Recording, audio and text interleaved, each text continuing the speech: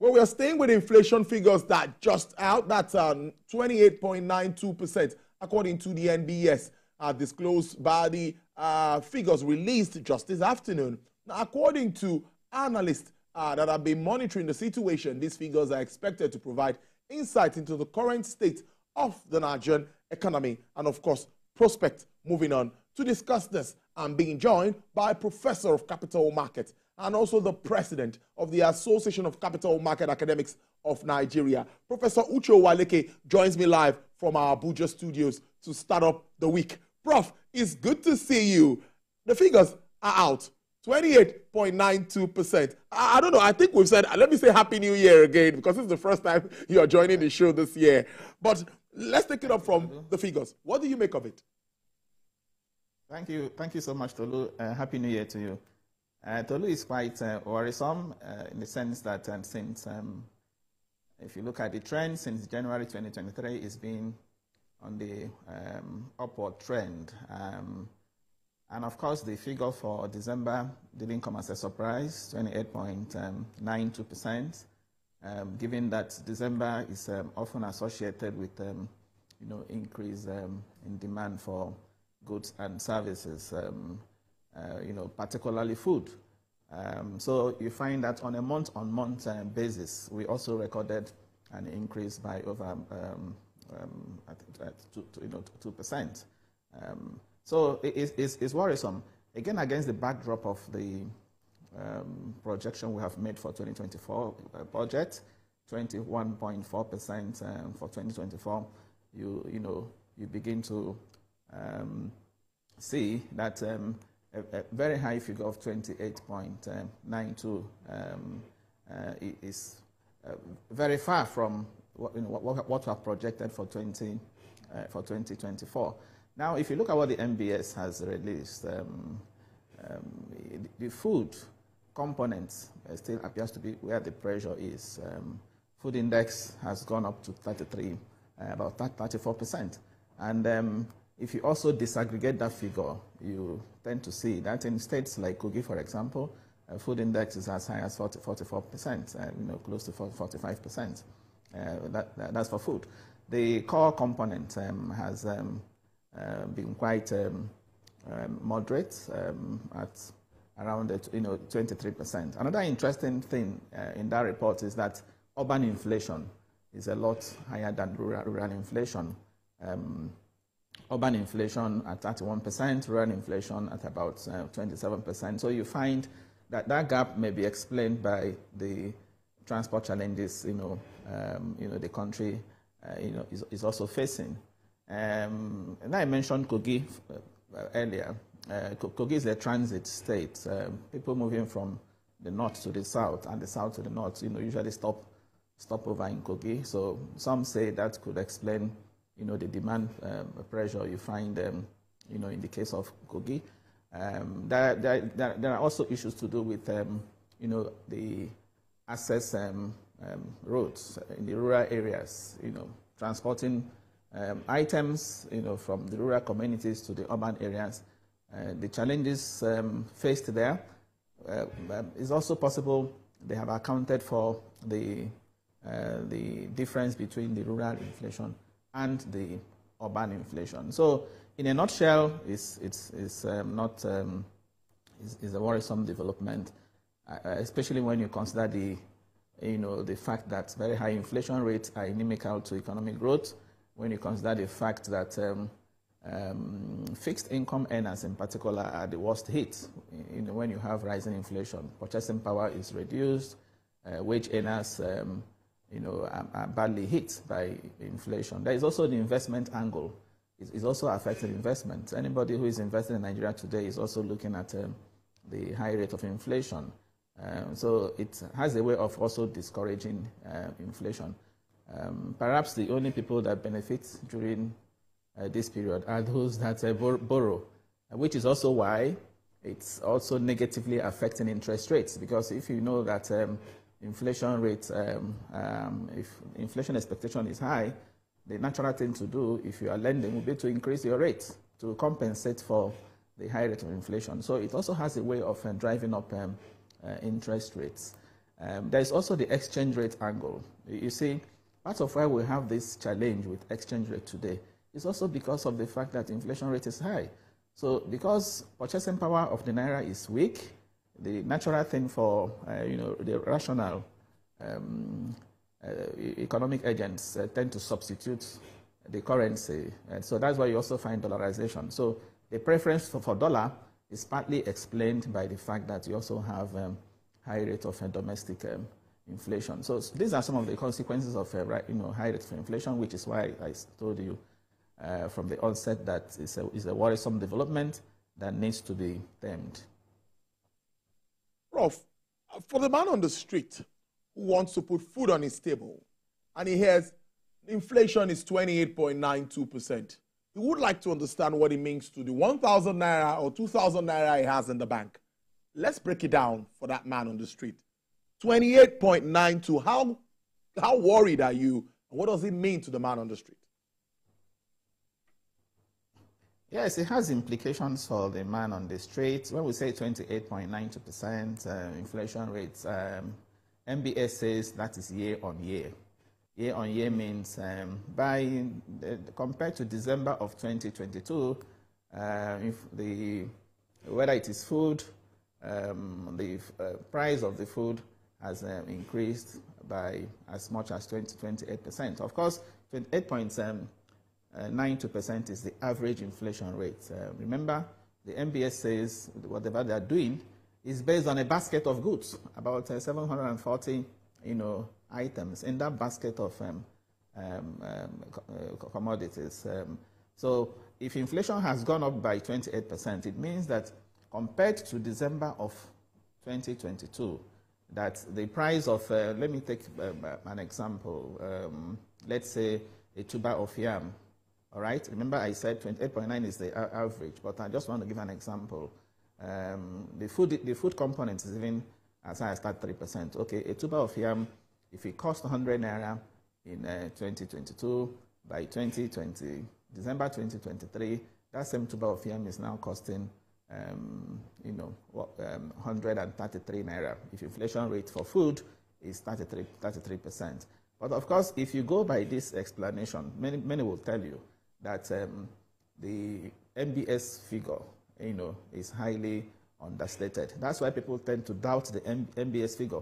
When you, imagine that, say, a pack of Indomie you bought some months ago at, say, 400 naira is today over 200 naira. So you can't be talking about 28%, you can't be talking about 33%, you should be talking about something in the region of, if going by this example I just gave now, it's 100%. But of course, if you take it on the average, all right, one should expect that if you look at what is reality, inflation rate number should be higher than the numbers being churned out by the National Bureau of Statistics, which is why some of us have argued that it is time the National Bureau of Statistics took a second look at the methodology, the way they have been computing inflation rate, so that it can reflect reality. And it's only when it reflects reality that the government can make use of such data meaningfully. It's also similar to the argument we make with respect to the methodology for computing unemployment rate. All right. Remember, recently this MBS said unemployment rate was around 4.1%, and we thought that was ridiculous. Okay, some of us thought it was ridiculous. So it's important that the data that is being churned out by the MBS, reflects reality, and that's the only way, that data can be of use to the government in taking, decisions. Prof, let's now see what's been happening. For some time, we've not had the MPC meeting, though according to the CBN governor, they met the statutory numbers for 2023, and we are expecting when we would have the next one. There is no press release to that effect and when we'll have the next MPC meeting.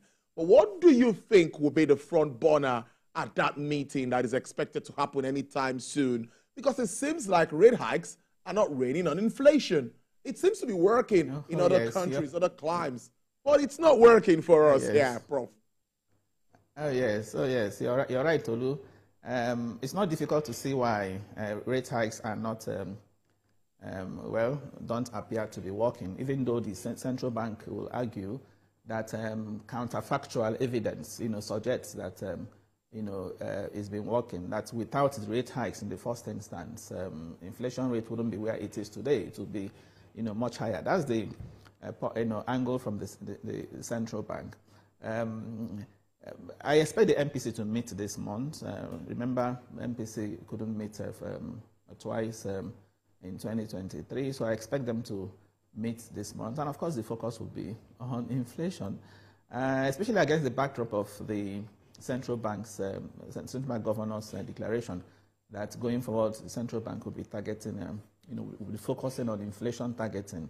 All right. So the concern generally would be, inflation. And on that score, let me advise that it's very important that for the central bank to be able to deal with its own, to deal with inflation, at least handle the aspects that concerns it, with respect to inflation. When I say aspects that concern the central bank, I'm referring to the demand side. All right, the money supply side. The supply side is not that of the central bank. I will come to that, shortly.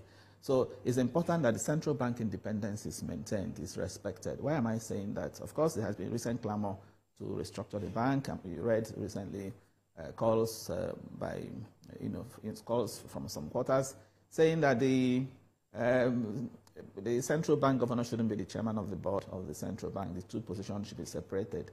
Okay, in my view, that will work. That will work against the concept of central bank independence.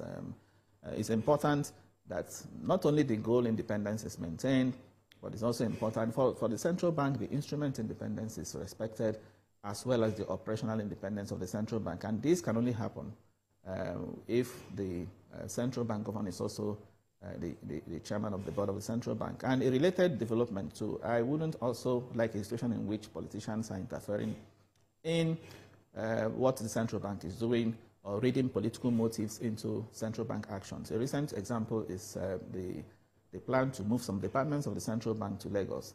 Okay, if you look at it critically, it's simply meant to enhance the functions of the central bank. Okay, there is no reason, for example, why the monitoring department of the central bank, or banking supervision department of the central bank should be in Abuja, when the entities to be monitored, if you want to carry out on-site supervision, for example, on-site surveillance, of course it's best done when you are there physically in the premises of the entities. So if the entities are in Lagos, why have that kind of department in Abuja? The same arguments I've also made with respect to even other financial regulatory bodies, like the Securities and Exchange Commission, for example. The monitoring department of SEC, in my view, shouldn't be in Abuja. It should be in Lagos, where the market is. The registration department of SEC should be in Abuja. Okay. Well, that's by the way. So the point I'm making is that we shouldn't read political motives into central bank's actions. I think those are meant to enhance the effectiveness of the bank. Bank independence, must be respected. If the bank must be in a position to address issues, with respect to monetary policy. Now, having said that, I mentioned to you earlier that inflation challenge we have in Nigeria today is not just about monetary policy. There's also the fiscal side. Over the years, we've seen cases of, people have referred to it as fiscal dominance. All right. Okay, again, partly caused by the central bank. The ways and means that over the years were, appeared abused. The CBN Act, Section 38, is very clear that it must not lend to the government more than 5% of previous year's actual revenue. But of course, we know that that wasn't the case, in recent times. So that also contributed in fueling money supply. That also contributed in fueling inflation. So there is the fiscal side, the pressure on the part of government on the central bank to lend money to the government to finance deficits. We should control that, as well as the need for the government to also recognize that inflationary pressure, going by even what the National Bureau of Statistics has told us, is coming more on food. So in this connection, I'm happy that the federal government now is talking about, boosting agriculture, the supply side. Recently, we've had the government is talking about cultivating 500,000 hectares of land, and I'm happy your second segment will be discussing that. The government is also talking about, the other day, the Minister for Agriculture, Abubakar Kyari, was talking about rolling out agri-mechanization plan, okay? Those are the kinds of things we should be talking about now. How do we boost agri output? So that is one. The issue of insecurity is also that of the fiscal. It's not monetary, which is also why I'm happy that the government is currently mulling the idea of having special forces to tackle, to read from what we have read, to read our forex of bandits, kidnappers, all right, and insurgents, because these are the challenges we have that are stopping farmers from going to farms, to produce food. So insecurity is an issue, and I'm happy the government is, addressing that aspect. Then there is also the issue of exchange rates. Initially, I told you inflation is also causing the rising exchange rates we are experiencing.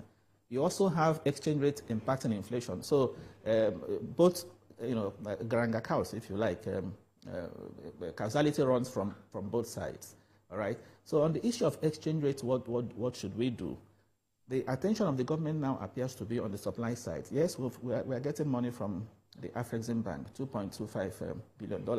But if you notice, that hasn't really had a significant impact on the exchange rate. Okay, so it's not just about supply. Why we keep address the issue of supply more sustainably through, exporting and having, if you like, multiple sources of forex.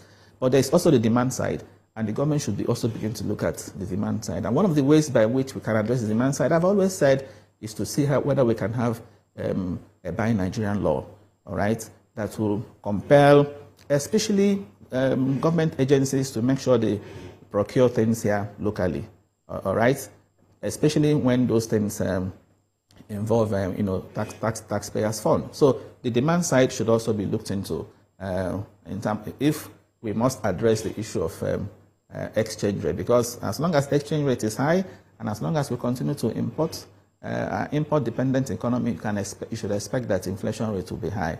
All right. I want to be optimistic and positive that with the takeoff of the Dangote refinery and the work that is going on now in the other refineries, by the time these refineries come on board, I want to believe that the impact on inflation, will be positive. It will help to moderate the inflation rate, because part of why the inflationary pressure is on is because of the high cost of, petroleum products. There is also the electricity issue. So we also need to work on power. If you look at the 12 divisions published by the National Bureau of Statistics, the contributors, first, food and non-alcoholic products, okay, at 14.98%, about 50%. Second is housing, electricity. Third is clothing, and fourth is transport. So we should use the MBS numbers, which is also why I talked about the need for these numbers to be credible. We should use the MBS numbers in, formulating both fiscal, monetary, and even trade policies, aimed at ensuring macroeconomic, stability. I must thank you so much. That's our time, Prof. I've been speaking to Professor of Capital Market and President of the Association of Capital Market Academics of Nigeria, Professor Uche Uwaleke. Thank you for your time. We appreciate you as usual. Enjoy your day. Thank you, Tolu. My pleasure.